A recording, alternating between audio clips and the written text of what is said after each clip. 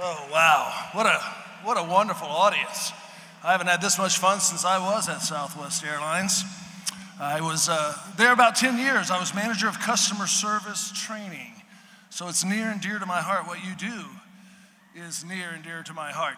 You are also valuable. This place doesn't work without you. And so turn to somebody and say, you're valuable. I feel better already. Now, I find that at this point in the program, it's very important for a speaker to get into rhythm with their audience. So before I get going, I'm gonna do a quick audience interaction technique. This is really simple. It's called a power clap. So give yourself a little room. I'm gonna say 1, 2, 3, power clap. I'm gonna bring my hands together just like that. Your job is to see if you can bring your hands together at exactly the same time. Now, this is a large group, so I've never done it with this big of a group before. So let's see how we do. Are you ready? 1, 2, 3, power clap. That was okay. It was a little loose over here somewhere. Food service, I don't know. Let's see. Let's try it again. Ready? 1, 2, 3, power clap. That was much better. Last time. 1, 2, 3, power clap. 2 power claps. 3 power claps. Thank you. Thank you very much. Might be the only applause I get. I don't know. I'm going to come at you today with this concept of culture, specifically creating a culture of customer service. Everybody in here serves somebody. You're either serving the internal customer, you're serving the student, you're serving the family. Most of you probably are serving all of those people. You're serving the faculty, you're serving everybody. So this idea of customer service is critical, but framing it up in the concept of creating a culture of service is critical. Southwest is successful, and they have the exact same positions that I see in the room here. Maintenance and flight ops and in-flight and customer service positions and all types of positions, just like in this room. And for them to be successful, they have created a culture of internal and external customer service. So let me get into this concept of culture-topia. Culture-topia is the title of a book I wrote. It's simply a word that I made up. I was looking for a word that when you did a search for it, you got no hits. So there's an original internet word for you right there. If I were to break the word down for you, here's the cover of the book, but if I were to break the word culture-topia down for you, it is a place where there's high performance and high fulfillment all in the same place. Who in the room would like to leave a legacy of performing at a very high level and you were very satisfied and fulfilled in your work? Who would like to do that? Most of us want to have that legacy. I mean, we don't want to be remembered as the angriest person. I slept the most. No one wants that legacy, right? But you do want a legacy of high performance, high fulfillment, right? Your students want to be there. Parents want their students to be there, for the most part, in most cases.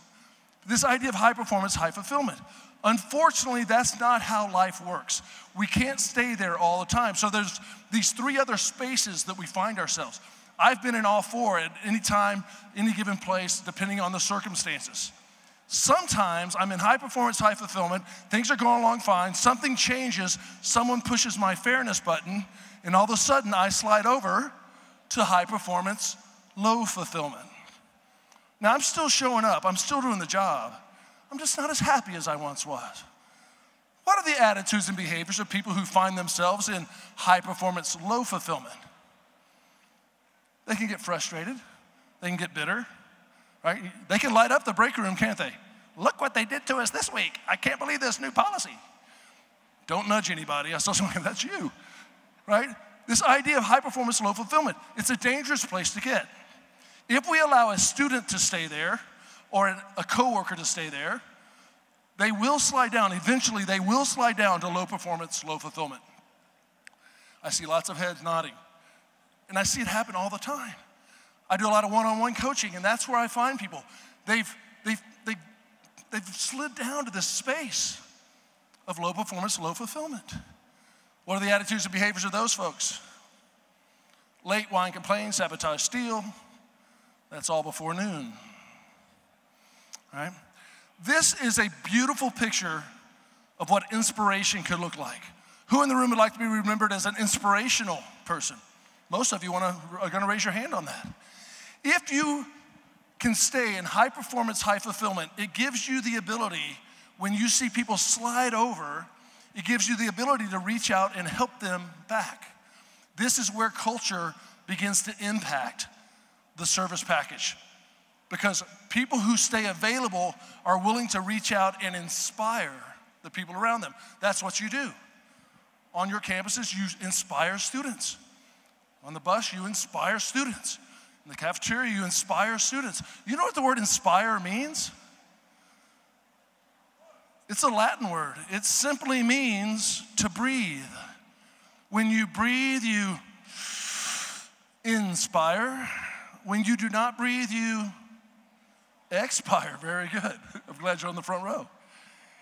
It literally means to come alongside a student, come alongside a coworker, and they're down and out, and you just give them a breath.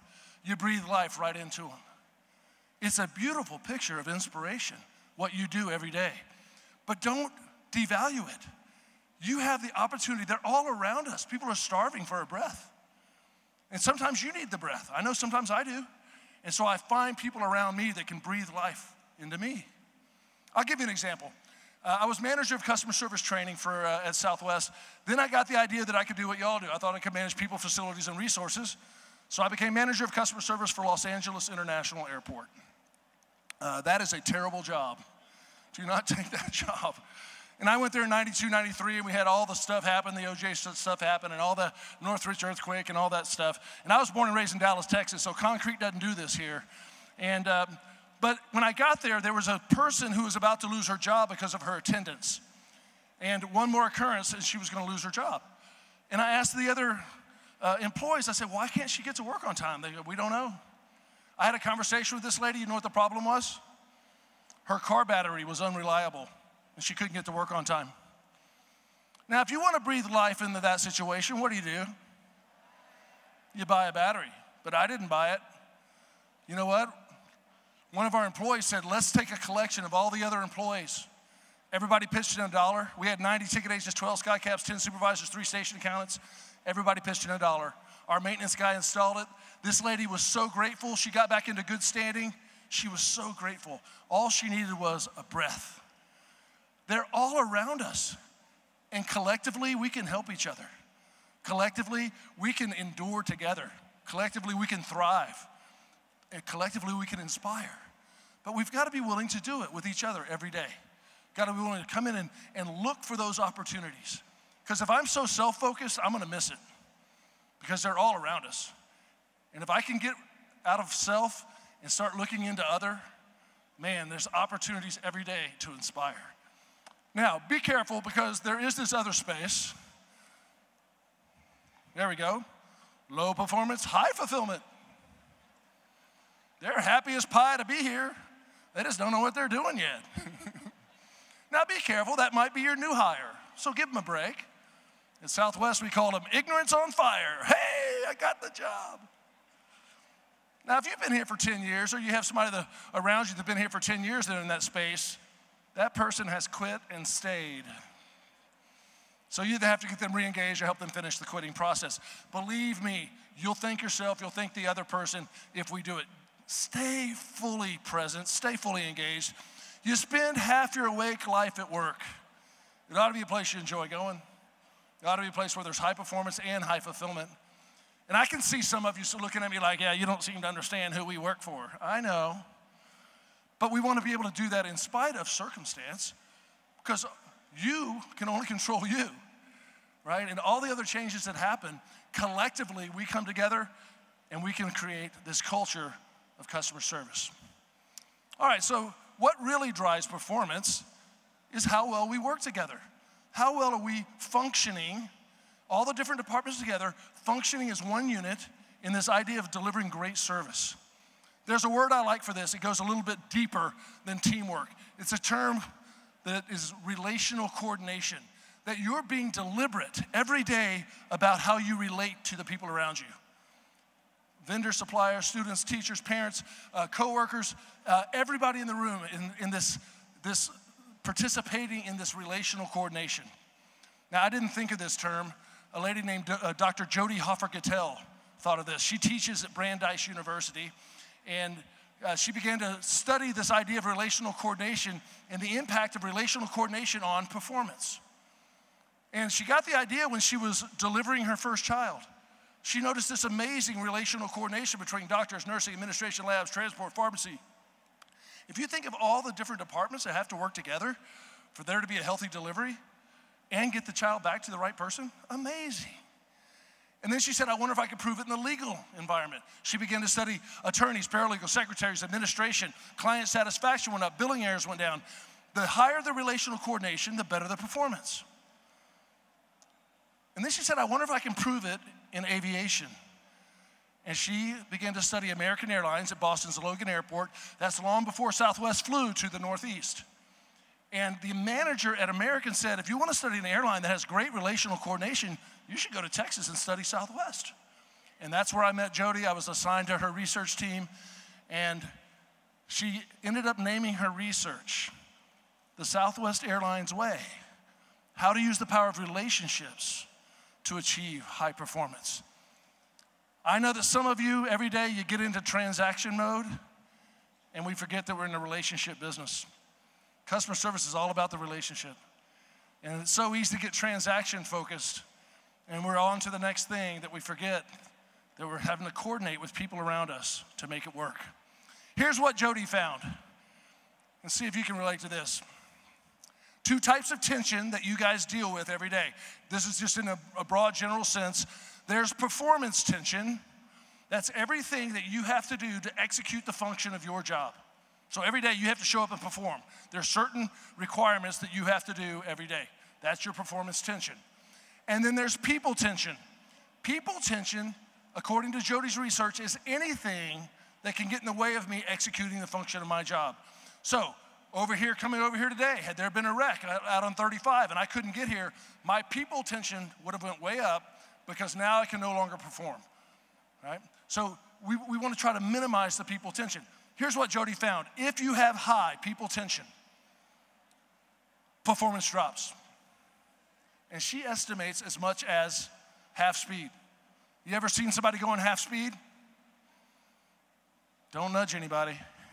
That's you. I was working with a lady in Austin, Texas. She's the VP of HR for a company there.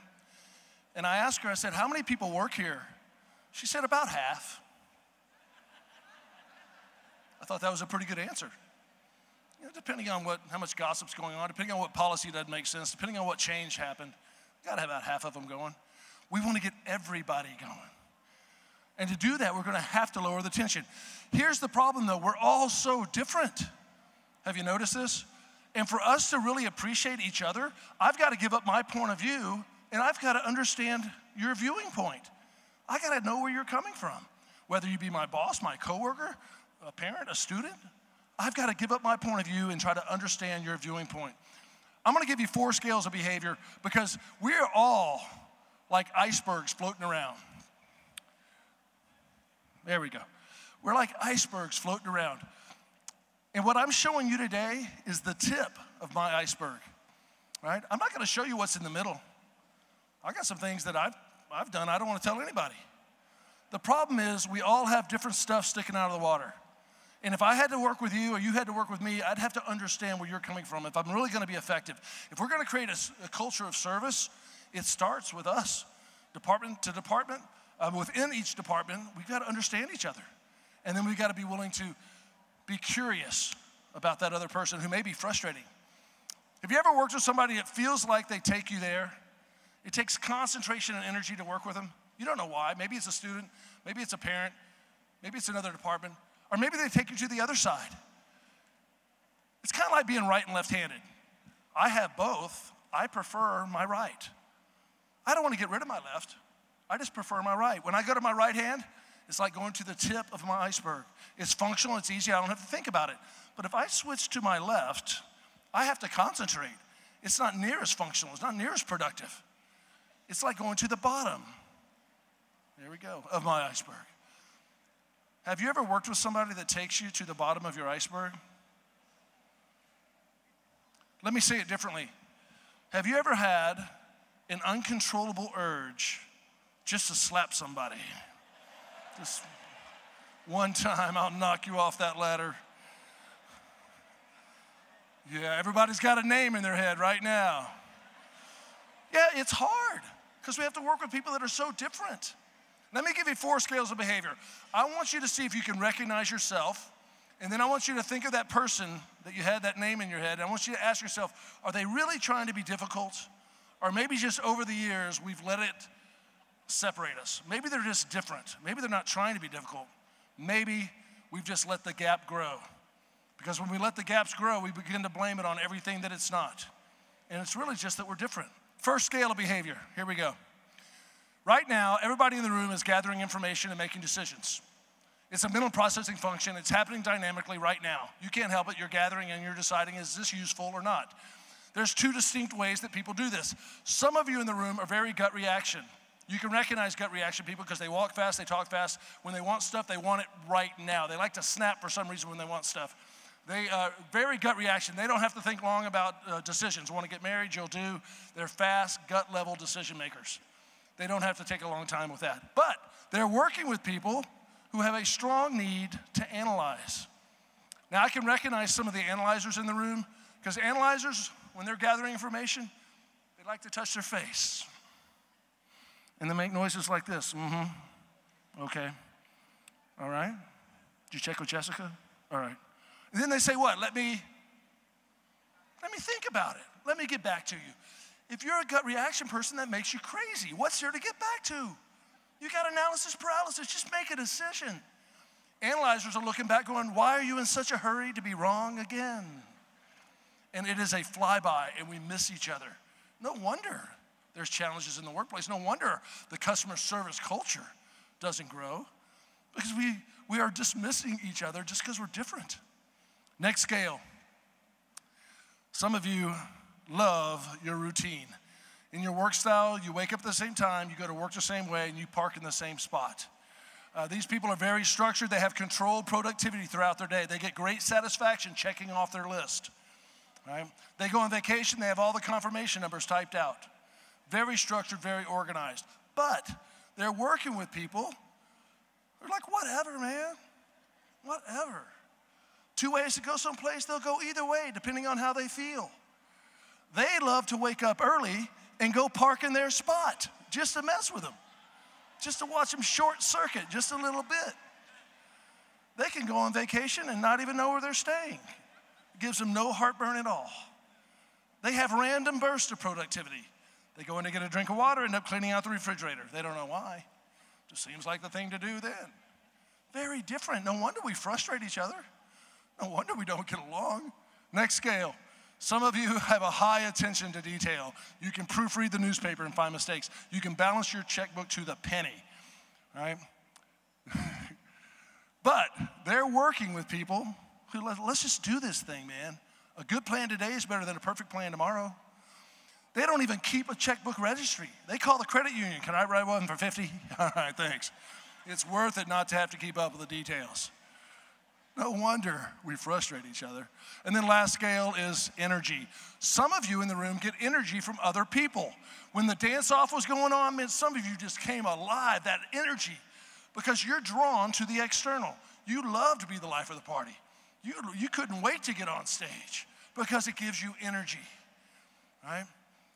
These people are the people you date that say this: hi, I'm going to tell you about me, then you can tell me about me. They like that focus on them. Gives them energy. But they're working with people who are internally recharged. After this meeting, some of you cannot wait to have 30 minutes of solitude, internal reflection by yourself. You cannot wait to get away from this crowd because the crowds drain you of energy.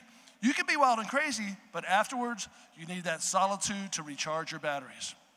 Now, I've been with you a few minutes now. Based on how I facilitate, just based on what you see me do up here, if you really wanted to be curious and interested in other people, it's very easy to pick out. if we'll take a step back and realize, wow, I have a responsibility to my coworkers, to my customers, to give up my point of view and really try to understand where they're coming from. Let me promise you one thing. You get good at this, it will serve you your whole career. Doesn't matter what you do. It will serve you well. Southwest Airlines spends a ton of time helping employees understand this about their customers, because every customer has different needs and different wants and so we try to meet the customer where the customer is. We don't try to change them into copies of us, all right? So based on how I facilitate, do you think I'm more gut reaction or analyzed? Anybody, what do you think? Total gut reaction, you can see it. Ask me the time, I'll build you a watch. Am I routine or whatever? I am a whatever, thank you. Now I can do routine pretty good because my job requires that. So this is not an excuse to say, well, that's just how I am, take it or leave it. No, that's not the point. The point is I'm gonna try to move closer to your viewpoint so that I can relate well to you. So I am whatever. Just do it, and obviously I'm external. If I were to join your department tomorrow, what adjustments would you make to bring out the best in me? Some of you are like, we would not hire you to work in our department. You're a little hyper for us. But that's the spirit behind this, right? The spirit behind it is, I'm gonna give up my point of view and really try to relate well to you. I'm telling you, if you spend time working on it, it will serve you well. This PowerPoint will be available. I don't know how we'll distribute it, but if you want it, you can get a copy of it. Run back through it. Begin to think through your approach with people, and it will serve you well. Hey, the same is true at home. I'm about to hit 23 years with my wife.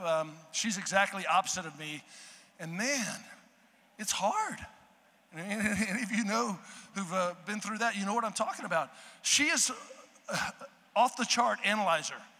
And she does medical sales, and she has Longview and Tyler, some of those outlying cities from Dallas.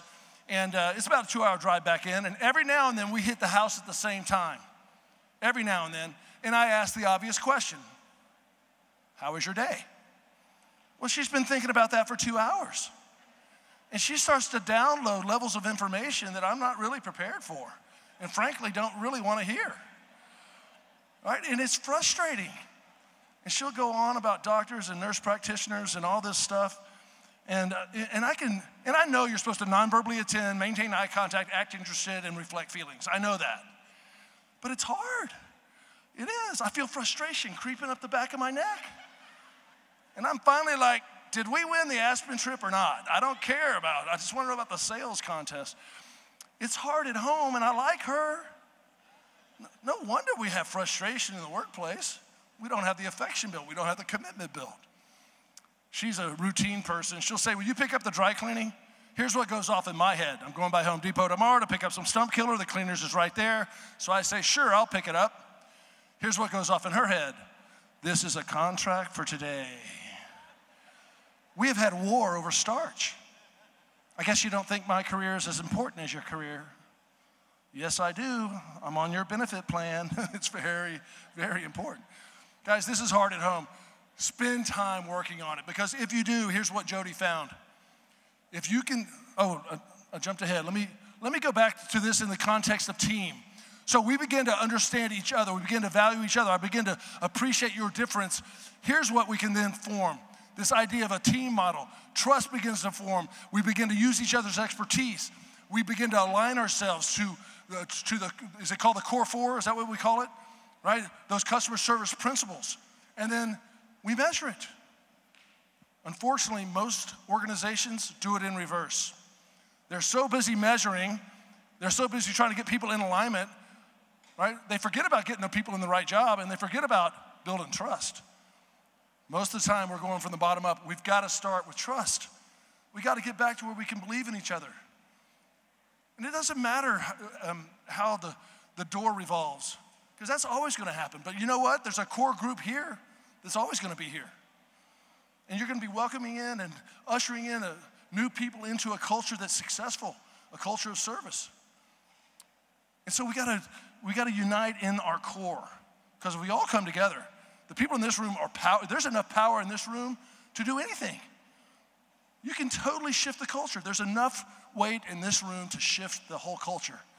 But we've got to start paying attention to each other.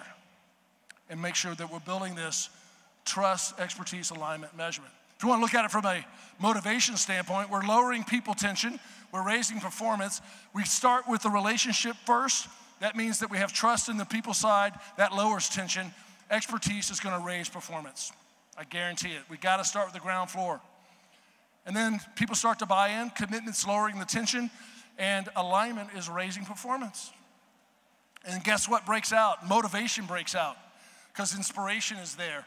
And accountability is driving the tension down, and measurement is pulling performance through the roof. Guys, it works.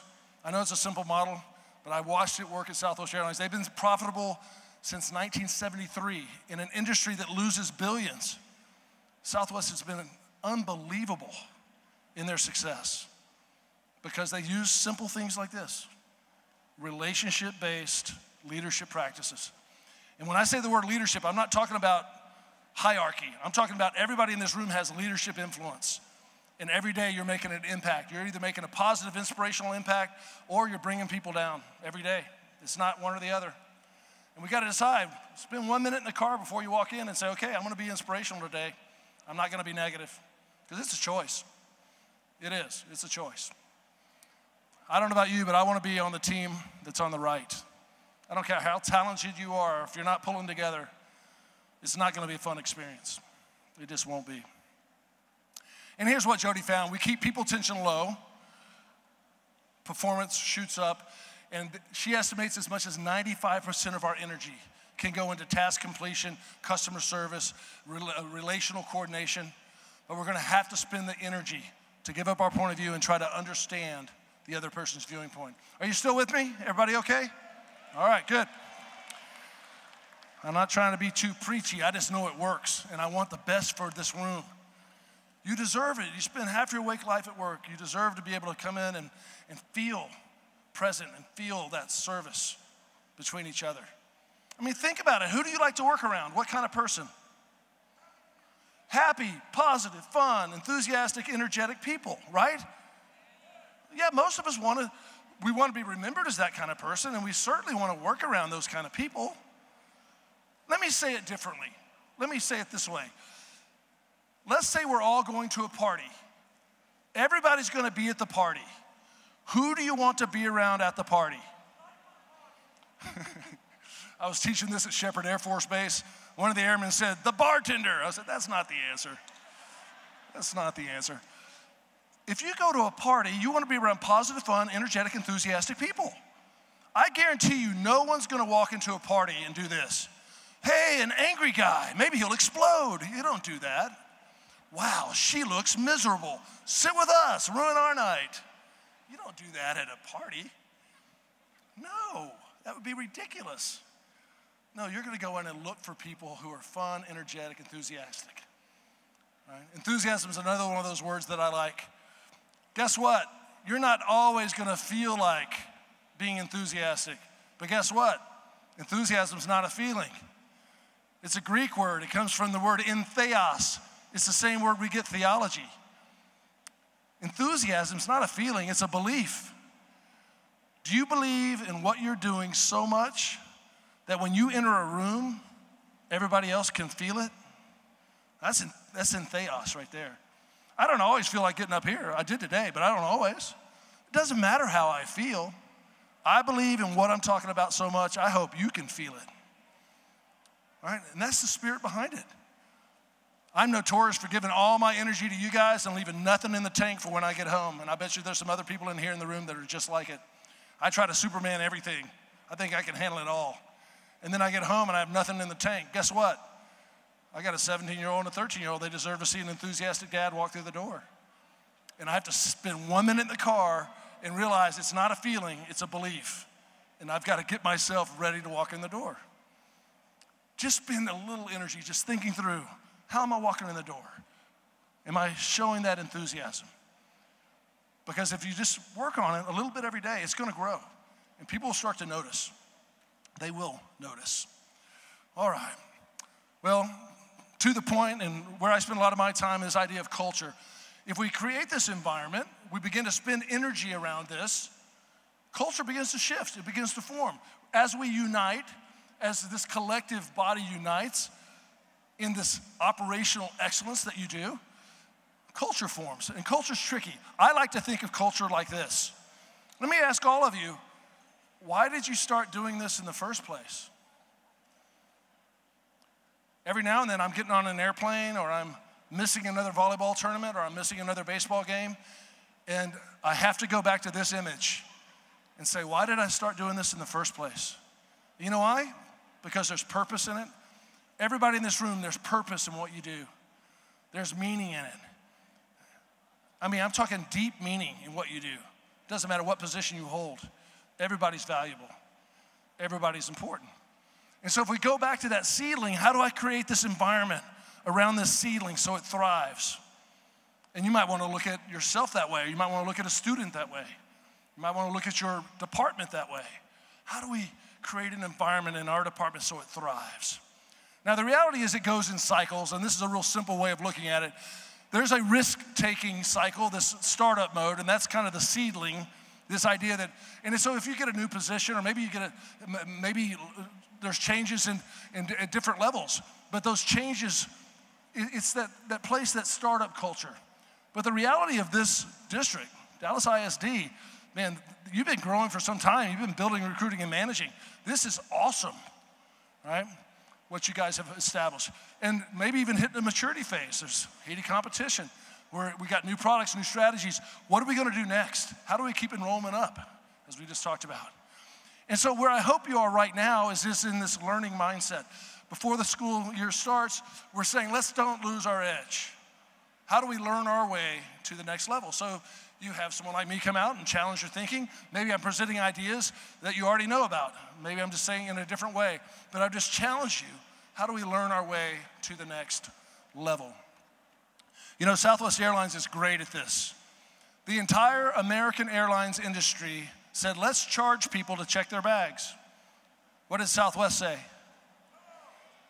Bags fly free. Thank you very much. They did a national ad campaign around something they already didn't do. That is brilliant. You know why? Because there's a sense of fair play about that. Whatever you're doing right now, create a sense of fair play for your coworker. Create a sense of fair play for your student. Create a sense of fair play for your parent. They deserve it, right? You deserve it. We want to create a sense of fair play for ourselves. But we're going to have to start thinking in terms of making these adjustments, because it is going to require us to make changes. And I know a lot of changes happen, so we got to hold on to what grounds us in this service culture and be willing to make adjustments. And if change is inevitable, the best thing you can do is to go with the flow. Get into the groove. Don't fight it, because it's inevitable. You might as well just go with it and try to maintain enthusiasm and maintain energy through the process. This is probably a better picture of Dallas ISD. You guys have a deep-rooted culture, and maybe it's not everything you want. Maybe there's some adjustments we want to make to that culture. Guess how those adjustments happen? There's evidence above ground in what people are doing. And if enough people start doing those things, start creating a culture of service, and I'm gonna give you some ideas in just a minute about how to do that, the culture begins to shift. It begins to change. And you can own it. You can be a part of it. And man, it's special when you're there. I work for Southwest Airlines, and I still miss them, and it's some of the best years. I still do a lot of projects with them. I just like staying close to them because they created such a cool environment for their employees. So, do you think that the top level created that for the employees, or do you think the employees created that? It's both and, but I can tell you collectively, it was the employees who came together that said, we're gonna create a fun place to work, we're gonna protect our legacy, we're not gonna talk bad about the company outside the four walls. And man, they came together to create this culture. And what that really is our values. Who are you? What do you say you believe? Southwest, they were very specific. I spent some time with a couple of companies I'm going to share with you just quickly. It's not related to education, although it kind of is. First, I spent some time with Google. And if you know anything about Google, if you don't know anything about them, watch the movie The Internship. It's a great example of really the culture that they have. But I spent time there, and they have this wonderful, attractive campus, and they have free food all day long. They have a free dry cleaners. They have gaming areas and pods where you can nap and all these things. And I said to them, I said, this is fantastic. You're meeting needs in employees that aren't being met anywhere else. What a great thing to do. And they said, yeah, Jason, that's true, but that's not why we do it. They said, everything we do is about connection. Our business model is to connect people to information around the world. And so internally, we're trying to connect with our employees. What would happen if we spent every day coming in just trying to build connection? What a powerful thing to do. Just build connection. And that's what they do. You see the cafeteria there? Their tables are really close together. And they put them close together so that when you have to sit down, you have to say, excuse me. They call it the Google bump. They have a word for it. They want you to have to talk to people. If the line forms in the dry cleaners, they say, okay, it's okay. They tell the attendant, just slow it down. Let people talk. It's okay. Right? They're trying to help people build connection. Here's another group that I spent time with, Starbucks. Anybody familiar with Starbucks?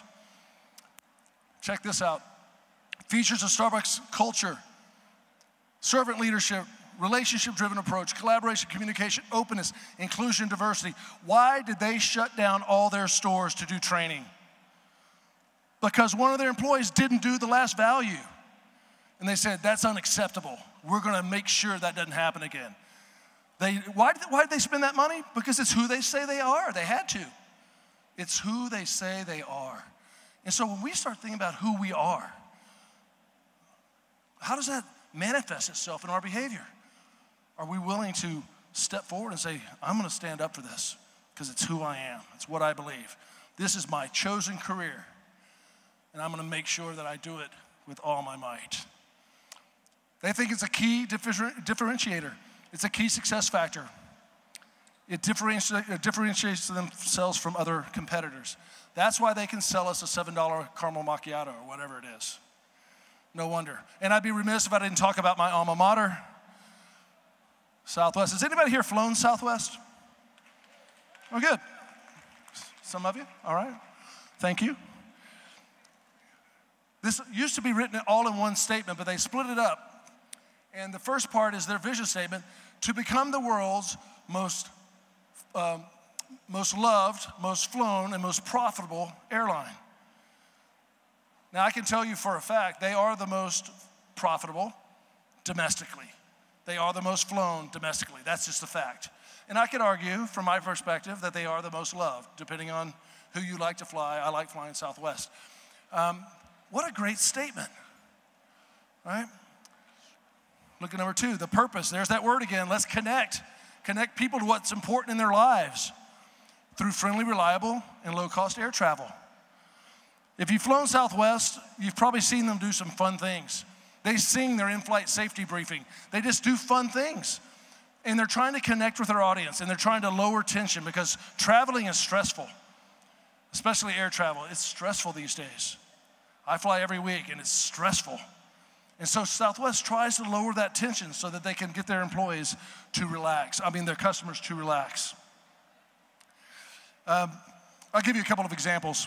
I was flying out of San Antonio. It was a 5 o'clock flight, full flight back to Dallas.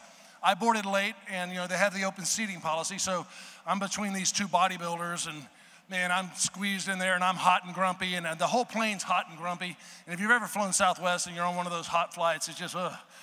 And the flight attendant must have realized that everybody was uncomfortable, and so she just did a little technique to try to lower everyone's tension. And here's what she did.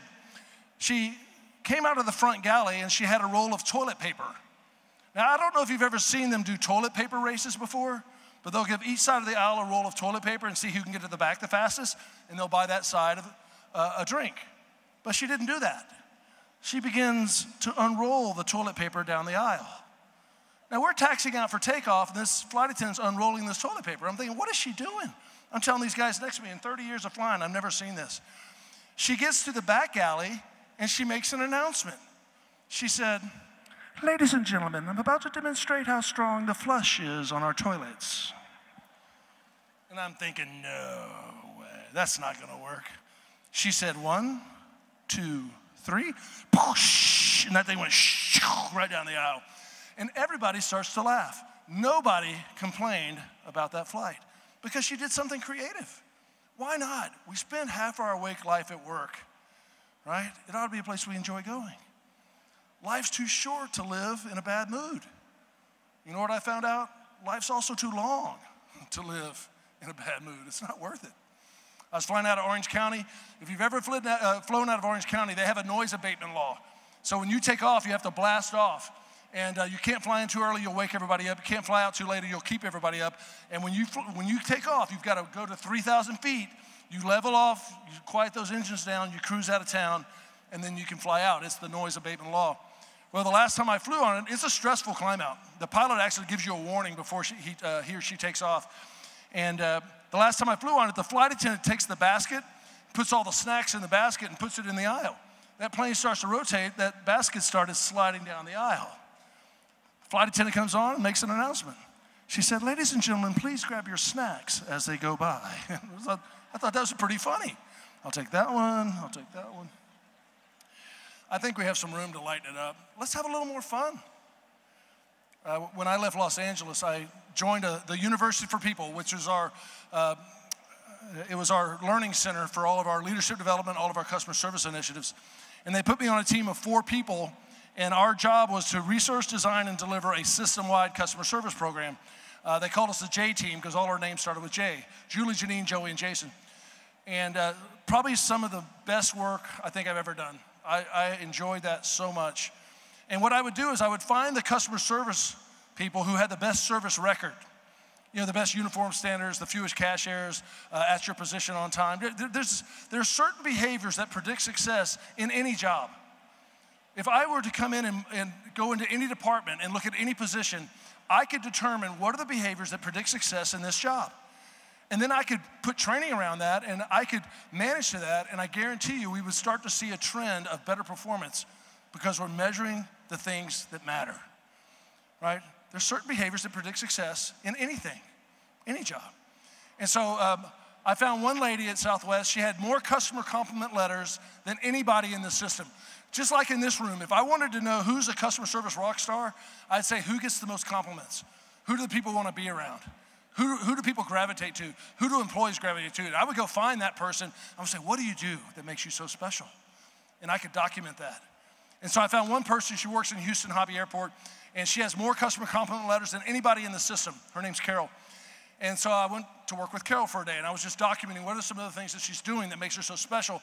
And Carol's a tall lady. She's kind of funny. She has different name tags because people call you different things at the airport. They'll say, "Hey, you." So she has a name tag that says, "Hey, you." I think that's funny. And we're working the gate podium, and we look up, and we see a guy my size, if not bigger, and he's in a dead sprint, man. He thinks he's late for his flight. He comes up to Carol, and he says, "Hey, lady, do I have time to go to the bathroom?" She said, "I don't know. I've never timed you." I think that's funny.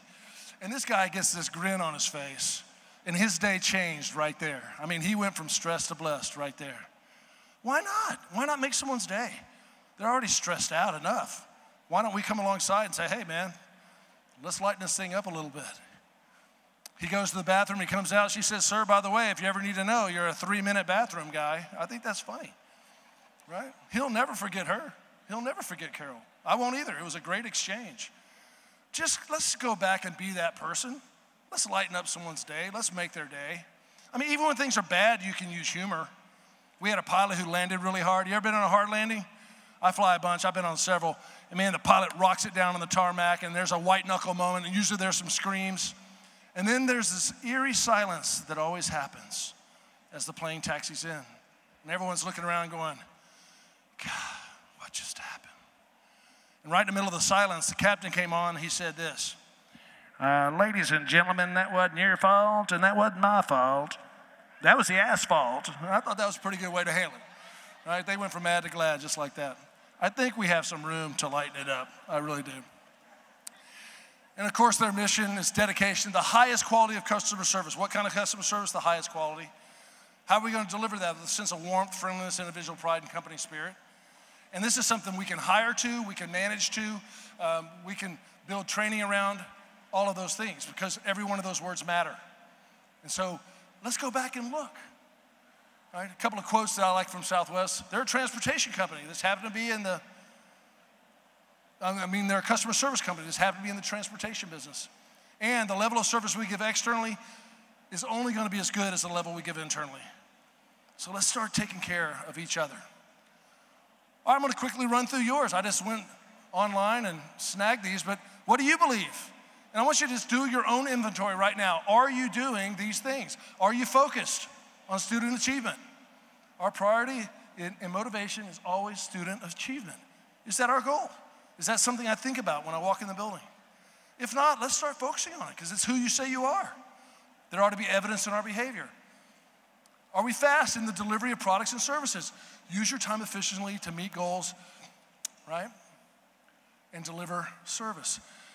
Guys, I know that you guys do the best you can and that sometimes you're not fully appreciated, because that's the nature of the work. But let's show that appreciation to each other.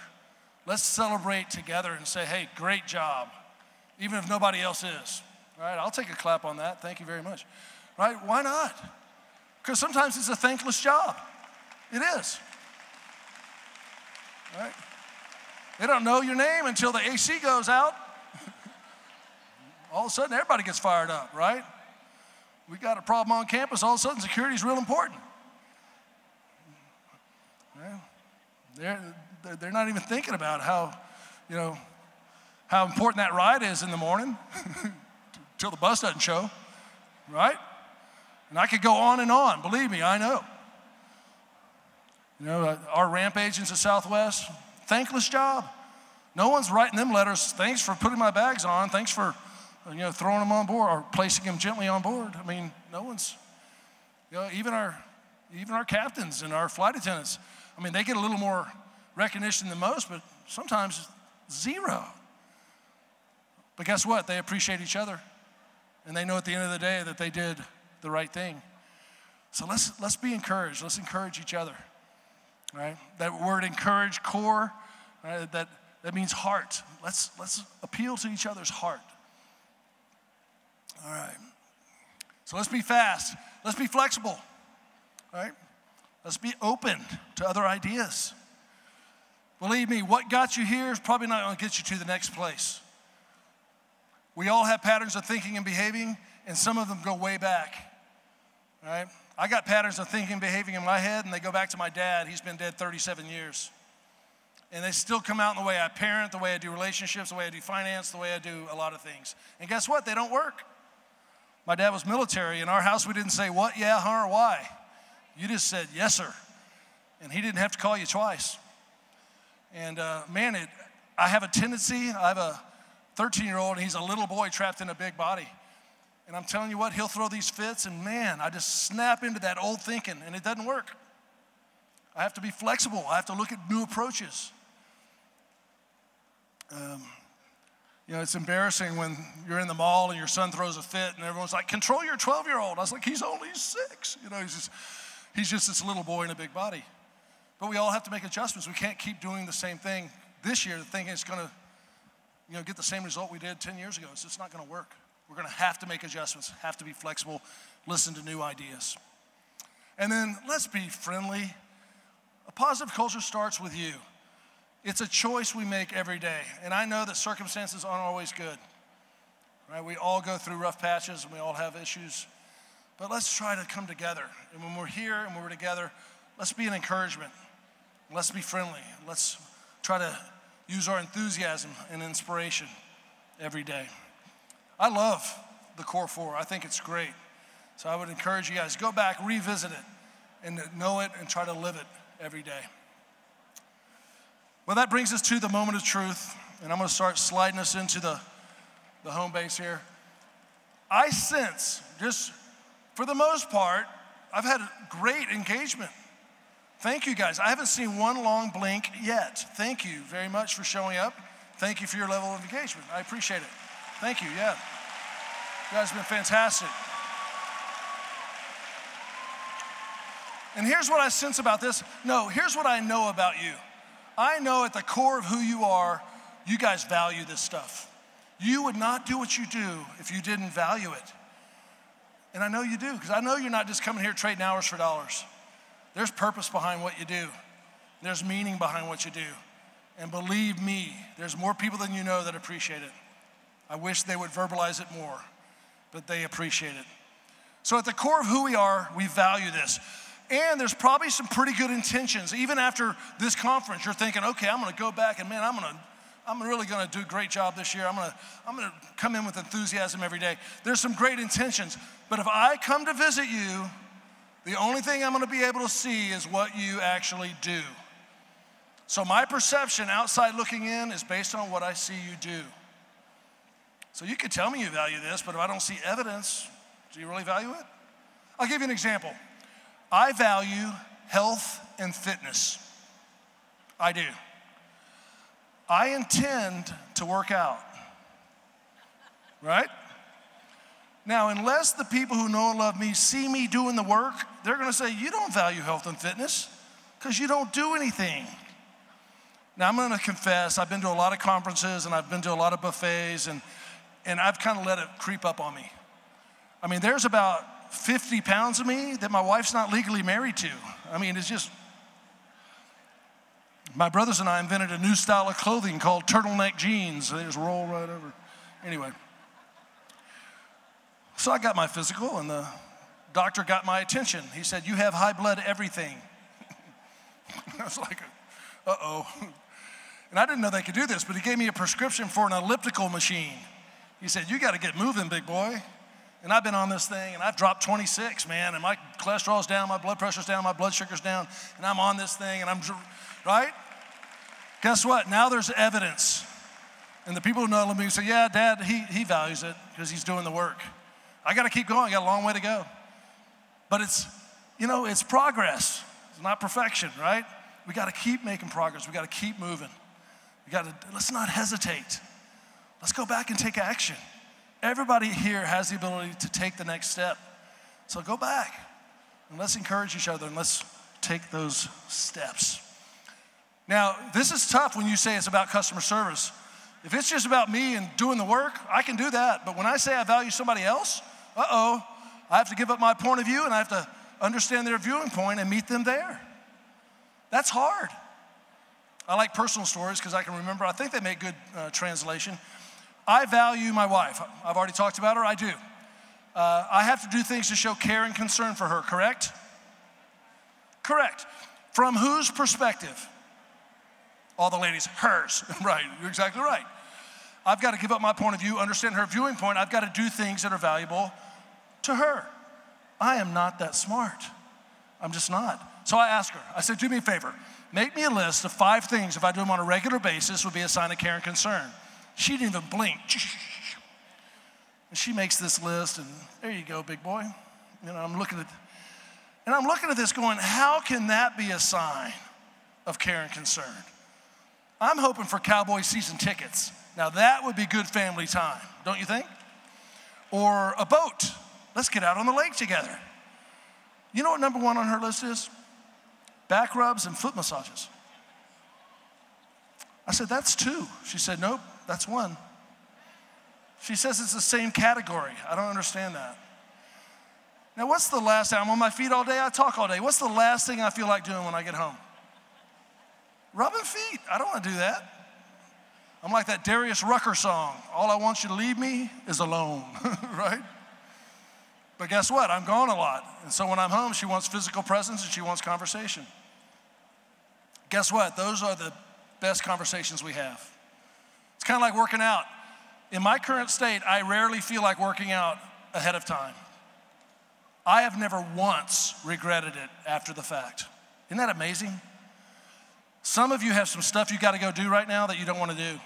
I promise you, you will not regret it after the fact. Act on it. Don't hesitate. Go back, clear the air. Let's lower the tension. Let's change the conversation so that we can work better together. Guess what? When you're talking about customer service, it's coming at you from all sides. So we're going to have to be flexible and friendly and fast and focused. All right. Because behavior is so critical to this, and because people are watching you, I'm going to give you 2 pieces of research. You've probably already seen these, but I'm just going to give it to you quickly. Here's what people notice when they see you on campus, when you enter a room. Here's what they notice about you. Appearance, facial expression, eye contact, body movement, personal space, touch. We've got to wake this up. We think we're giving great service, but all they see is a mean person, or they see an angry person because of our body language, because of our appearance, because of our eye contact. Let's wake this tool up. Now be careful with touch. You guys know that. Be careful with touch. I mean, even at Southwest Airlines, everybody hugs there. They hug so much that the HR department made them put a hug policy in the employee manual. The policy was this: you can hug, but don't linger. That's a good policy. Keep you out of HR. Next one, sending and receiving emotional signals. I know you've seen this one. Albert Moravian, over half of the emotional signal you send every day has to do with your gestures. It's how people see you. Let's wake it up. Let's go back and be more deliberate about how we're coming across. Let me do an experiment with you, show you how powerful gestures are.